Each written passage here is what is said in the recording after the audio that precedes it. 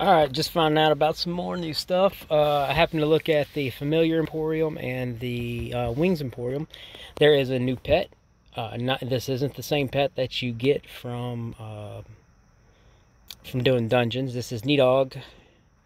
Haven't decided what I'm going to name him yet, though. It's a dragon. It increases your magical damage by 12%.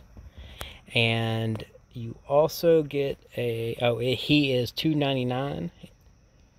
And then there are the wings. They are the Royal Herald, and they are $1.99. I haven't even seen what they look like. I don't really wear wings. Oh, that's kind of cool. Oh, yeah, that is. I like that. I might put that on Isaac's. I think that'll fit him well. I kind of like that one. So, yeah. Needog is $3, and the Royal Herald is $2. So, go and buy them. Help support these guys, man. They're trying as hard as they can, and then they're pushing stuff out. So, yeah.